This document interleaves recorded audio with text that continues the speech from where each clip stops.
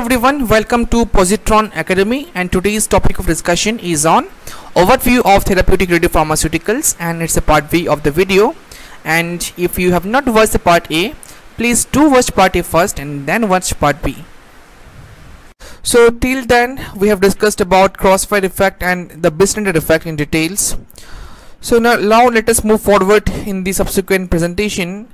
So in order to treat a microscopic disease, we have to use an alpha emitting radionuclide. For example, we have a microscopic lesion over here, and in order to treat this lesion we have to go for using a alpha emitting radionuclide. Why so? Because they have lower range and most of the energy will be deposited on the particle itself, on the lesion itself, and lead to good therapeutic treatment. But if you go and use a beta emitting radionuclide, as we know, they have larger range as compared to the alpha particle, so most of the energy won't be deposited on the lesion, but rather it will be localized in the surrounding tissue, and because of this there will be some normal tissue toxicity because of radiation induced reactions. Fine. And that is for the treatment of microscopic disease we have to go and use alpha particles, and they are ideal since they deposit their energy and these are high energy over short distances and are of high lead values and high RBE also. And radionuclides with OG electron and other low energy electrons, they have shorter range. And if you go and see this list over here, in the case of iodine 125, it decays by electron capture and they have a lower range also, that is in 10 nanometer. Fine. So if you go and see the energy of the beta particles which it emits, so energy is very less, which is equal to 0.40 keV. So if such low energy is being deposited locally in the nucleus, then damage to cellular DNA will be the highest. So those radionuclides which decay by OG electrons or any other low energy electrons, they have a very shorter range, less than 50 nanometer. And if these radionuclides like iodine 125 get localized on the nucleus, then most of the energy will be deposited locally, and thus damage to cellular DNA will happen. We have seen a lot about the radionuclides that are being used in therapy part of view. So now the next question is how these radionuclides are being produced. That's the major question. So if we look at the production part, though this thing will be dealt in very briefly, because whenever we will be dealing with the production of radionuclides separately, we'll talk about each process in detail. But as of now, we will be talking this thing very briefly. So all the beta emitting radionuclides that are being used in therapy, these are all man-made. Fine. And these are being produced either using nuclear reactors or by radionuclide generators. And all the radionuclides that are being decaying by means of beta emission, these are generally produced in a reactor either by fission process, either by fission of uranium-235 or by neutron capture reaction. That is all the beta emitting radionuclides that are being it can be produced either in a reactor by fission of uranium-235 or by the neutron capture reactions. Fine. And these neutron capture reactions can be again of two different types. It can be A and gamma reaction, or it can be A and P reaction. Fine.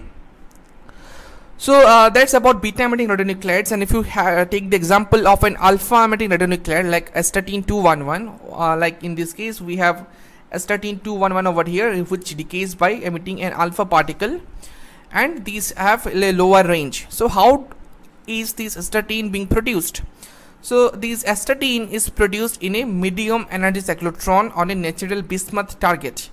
So the target for production of astatine is bismuth 209, and this bismuth target is being bombarded by a beam of alpha particles having energy 22 to 28 MeV, and post irradiation of this target by alpha particles, so it produces astatine-211 and also liberates 2 neutrons.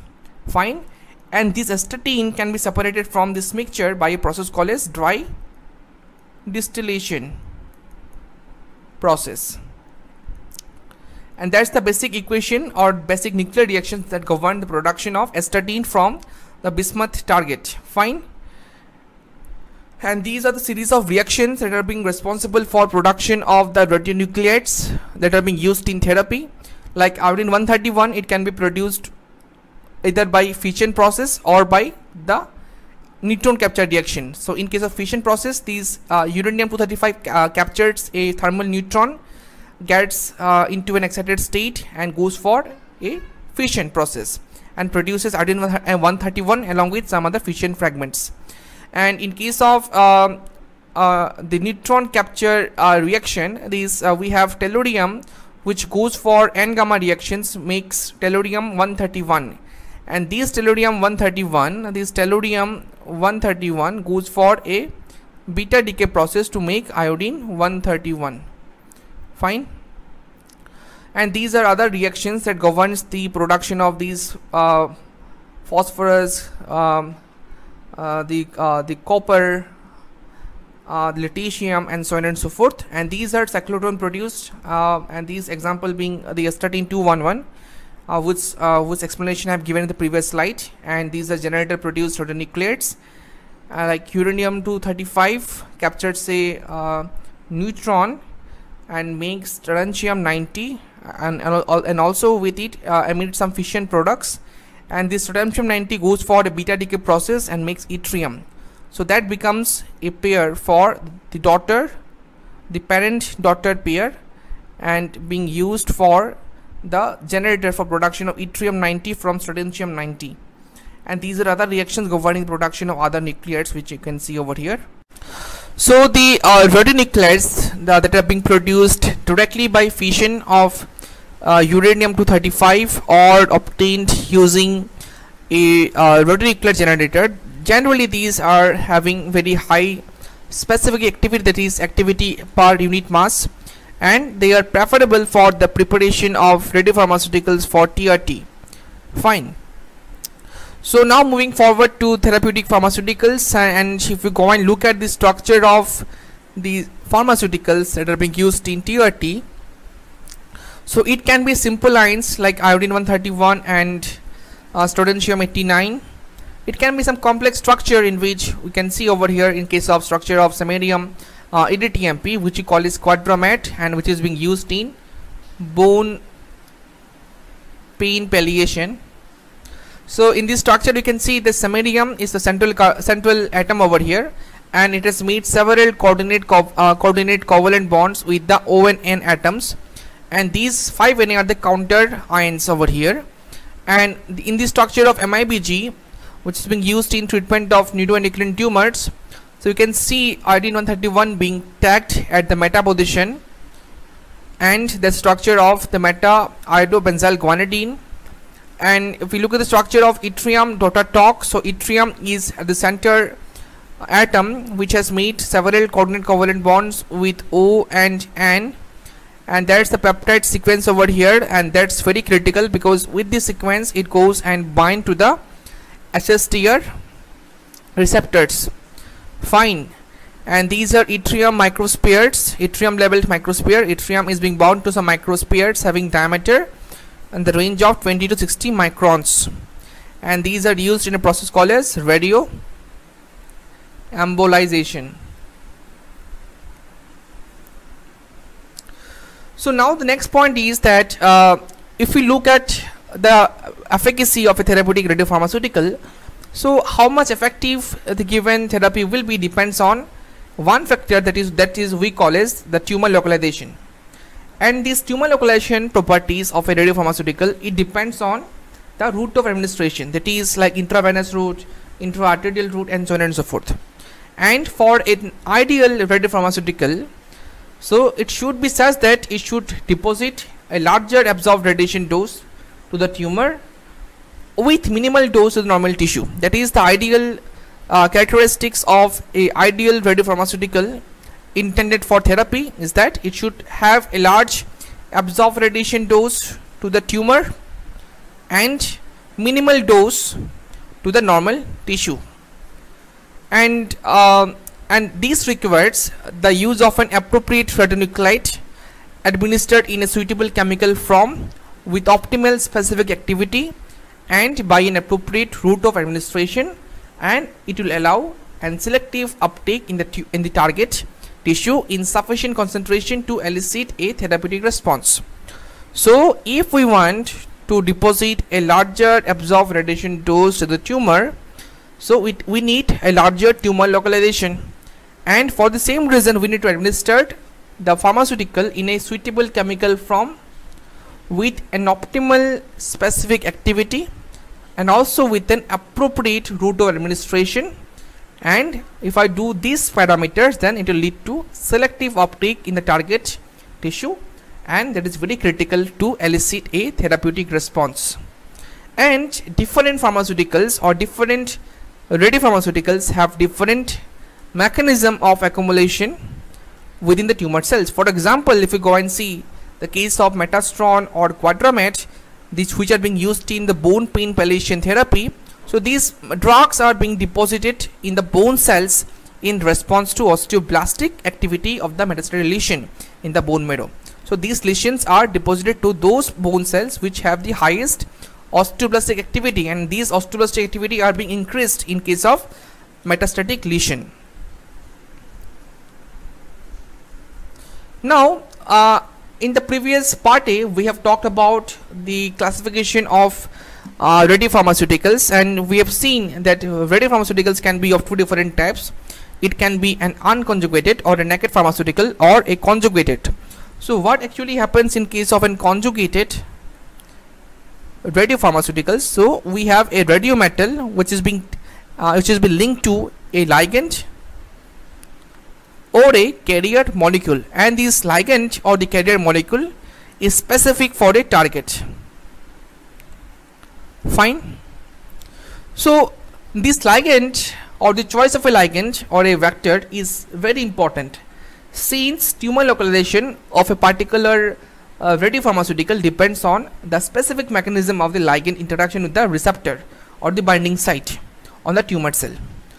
So these are some of the properties of the ligand which must be fulfilled for to be used in radiopharmaceuticals, and the properties are: the first one is the biological specificity and in vivo stability. For example, we have a cell over here, tumor cell over here, and it has two receptors. Example CD20 and CD40, and we have two ligands A and B. So the ligand A binds to both CD20 and CD40, but the ligand B binds specifically to CD20, and these CD20 receptors are being overexpressed in case of diseased condition. So which ligand do you use for the same? We have to use ligand B. The main reason is that because it is specific, that is because of the fact that ligand B has higher biological specificity, and second is it must be in vivo stable, that is it must not be degraded by enzymes, otherwise it won't be the same which is now. Secondly, it must have affinity to the binding site. The thirdly is the stability of the ligand binding complex, because when ligand binds to a receptor, it forms a complex which we call as the ligand receptor complex, and if this complex is not stable enough, then it will again break down to form ligand and receptor. So the stability of this ligand is also very important for the effective binding. And fourthly, that the ability to bind the ligand to a complex radionuclide. So there are cases in which ligand is being bound to radiometal, which we call as the conjugated radiopharmaceutical, but post ligation of this ligand to radiometal, it must not lose its biological specificity and affinity, and if it loses its properties of binding to specific targets, then it can no longer be used for targeted radiotherapy. So post binding of the ligand to radiometal, it must retain its biological specificity and affinity, and if these conditions are being fulfilled, then the carrier molecules can be used as an effective effective radiopharmaceutical for therapeutic intervention. And these are the different mechanisms by which the pharmaceuticals or the radiopharmaceuticals are being used in TRT. For example, iodine 131 is being goes inside the cell by means of a transporter which we call as sodium which we call as sodium iodide symporter, and with this transporter this iodine 131 gets entry inside the cell. Same goes for iodine 131 labeled mIBG, which gets entry inside cell by means of NET transporter, like DOTATOC, DOTATATE. These pharmaceuticals are being bound to a receptor called as SSTR, and for these one, like lutetium labeled these monoclonal antibody, these are specific for the antigen expressed on the prostate cells. Fine. And these are different ways by which the tumor localizes to the tumor. So these are different ways by which the radiopharmaceuticals get localized in the tumor, and we can see diverse set of mechanisms involved in the same. So these are the characteristics of the ideal radiopharmaceutical. So the first one is obviously it must be highly specific and must have high affinity for the tumor cell. The second one is it must have high in vivo stability with minimum metabolite formation. Third is it should have high rapid blood clearance. Fourth is rapid targeting and significant retention of the therapeutic radionuclide. That is, it must target the tumor cell rapidly and must retain and must have there for longer time for effective TRT. And fifth is it must have minimal uptake and retention by normal tissues and cell, because our major target for the therapy is the tumor cell. So it must not be retained by our normal cell also. So if retained, it must be minimal, so that it must not cause harm to our normal cells. Next is the minimal hematological toxicity. The fifth is acceptable toxicity to liver, spleen and kidney. And last but not the least, so this therapy must not induce any radiation induced biological effects like mutation and transformation.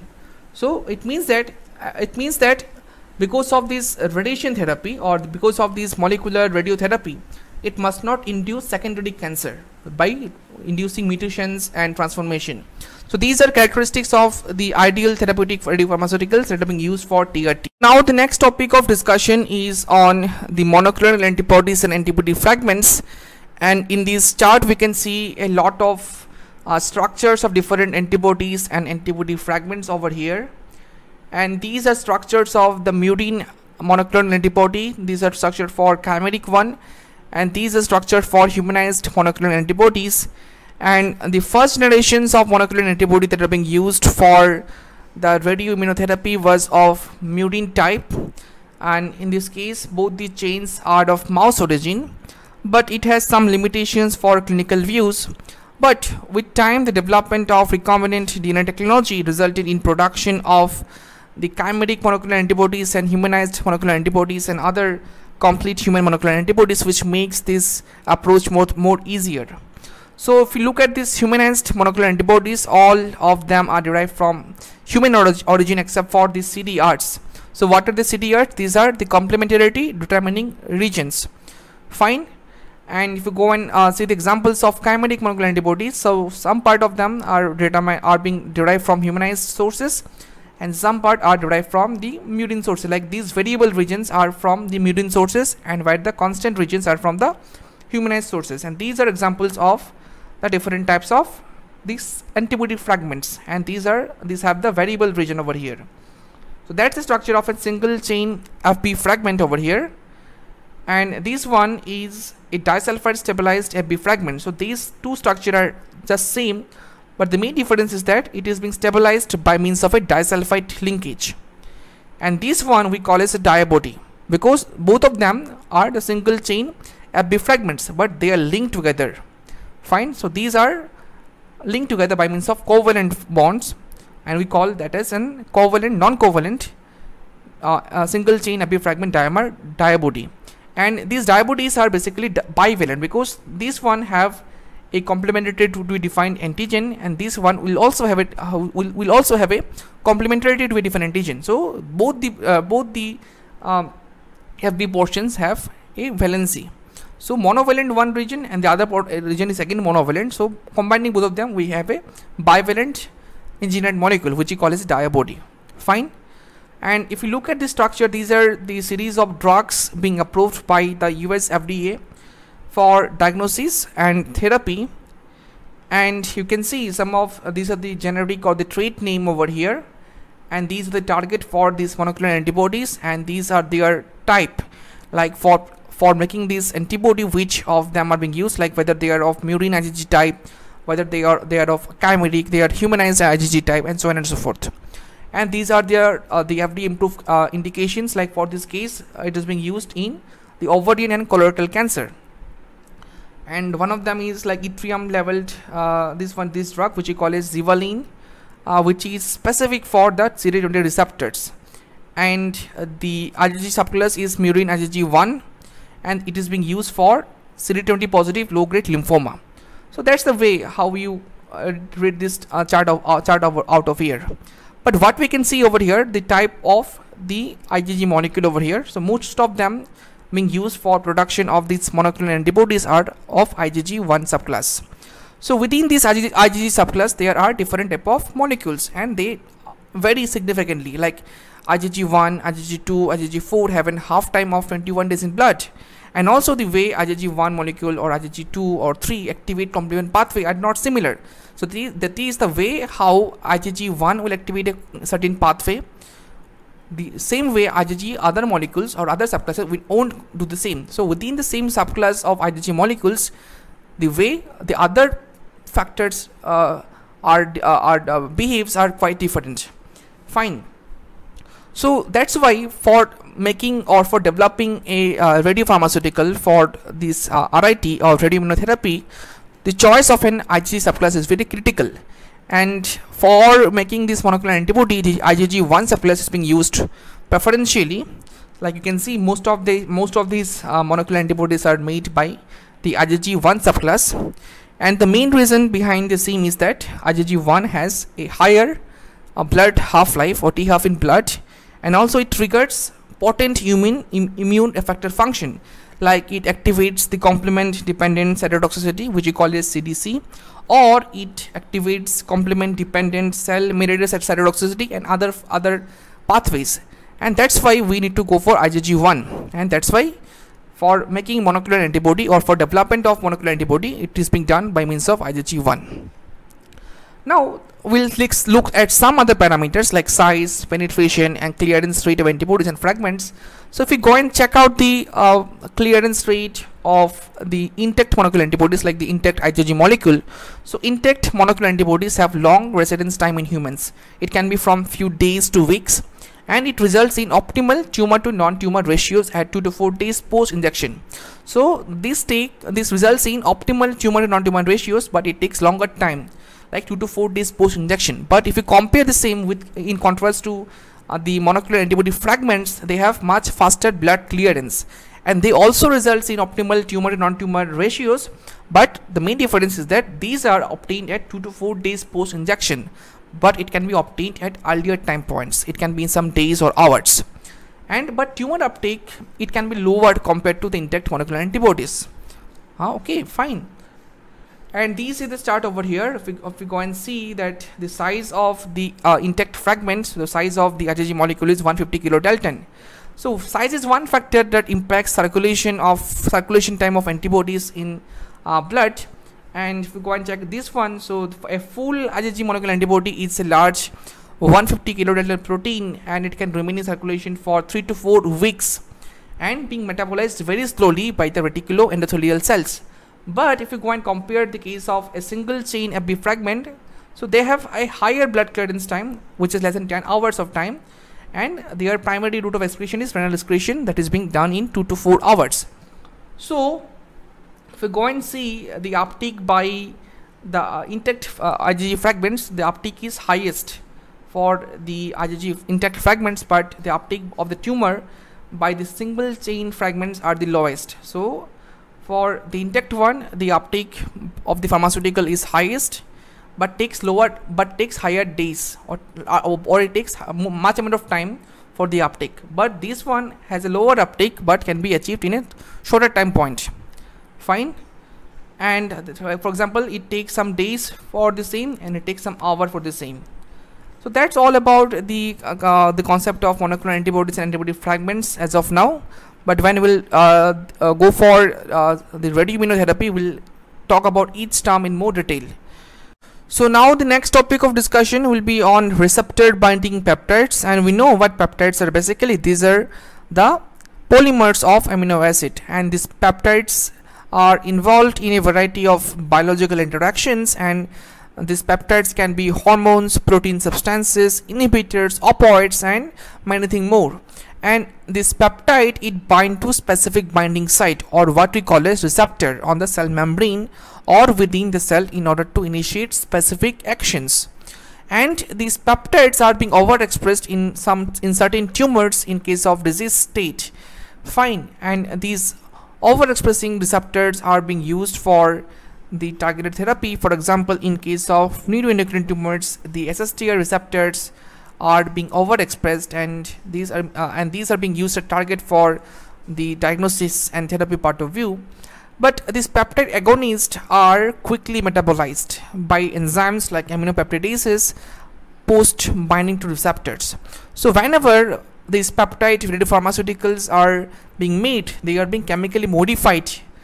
They are being chemically modified peptide analogs, and these analogs have higher affinity for the receptor, and also it blocks the receptor function post binding. These are series of peptide receptors which are being used as targets for development of the therapeutic radiopharmaceuticals in oncology.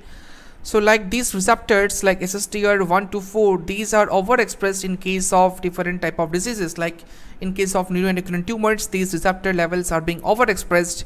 Also in case of small cell lung cancer, breast cancer, monocytes and lymphocytes, these are being expressed to higher extent. And the somatostatin peptides, it bound to these receptor over here and initiates the cascade of pathways. So if we want to image this overexpression of the receptor, or if we want to use these receptor as target, we have to label our radionuclide with a given peptide. So in this case, we have to label these octreotide analogs with our radiometal of choice for diagnosis and therapy. So the next one is, we call it the GRP bombacine. GRP means the ghrelin releasing peptide bombacine, and this group of receptors are being overexpressed in case of prostate cancer, breast cancer, small cell lung cancer, and so on and so forth.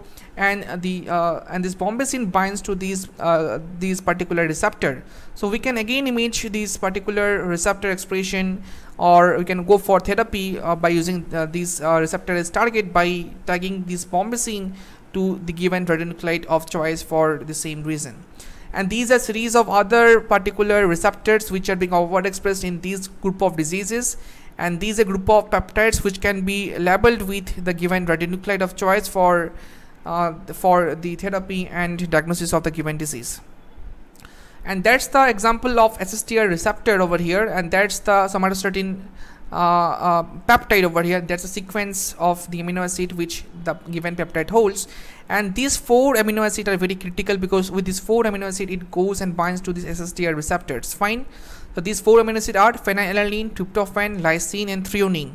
Fine. So we can make some chemically similar analogs which have the same group of sequence over here. Like you can go and see the sequence for DTP octreotide, and these have the same sequence of amino acid over here, and this sequence can again be used to bind to this SSTR receptor and can be used for imaging part of view, or can be used for therapy part of view.